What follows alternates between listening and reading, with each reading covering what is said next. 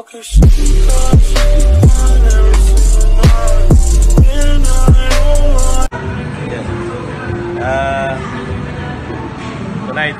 first half, we're down 24. Masyadong malalim yung hinabol namin.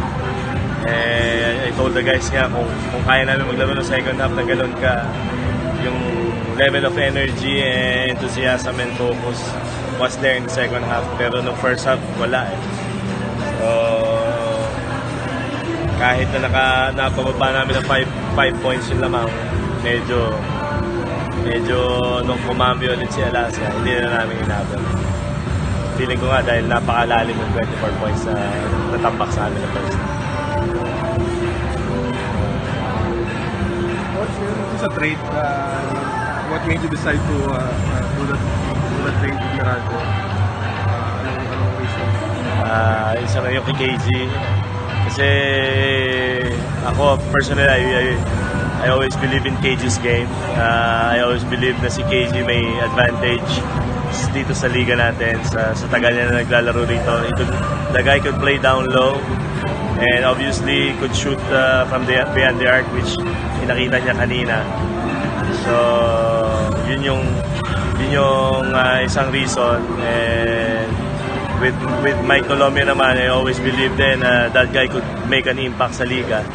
Kailangan lang niya ng exposure kasi the guy could create offense, could create shots not only for himself but for his teammates as well.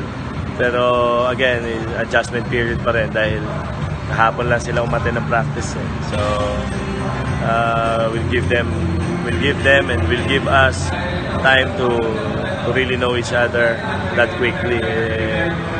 Sadly nga lang, hindi namin nakuha yung panalo, hinahanap namin. Would you say yung siyang dalawa mo doon, kung ano man yung kulang ng team mo na parang mapupunuan nila?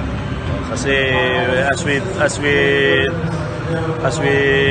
Mike Tolomia, wala kaming ganong slasher ngayon. Diba? If you could see, wala kaming ganong slasher ngayon. So, added weapon si Mike kapag nag-settle down na siya sa sistema natin.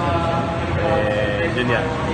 And nakita rin natin si KG kanina playing the 4 spot, which he was effective tonight. Yun nga lang, sobrang lalim nga nung 24 points na hinabol namin, kaya hindi kami umabot.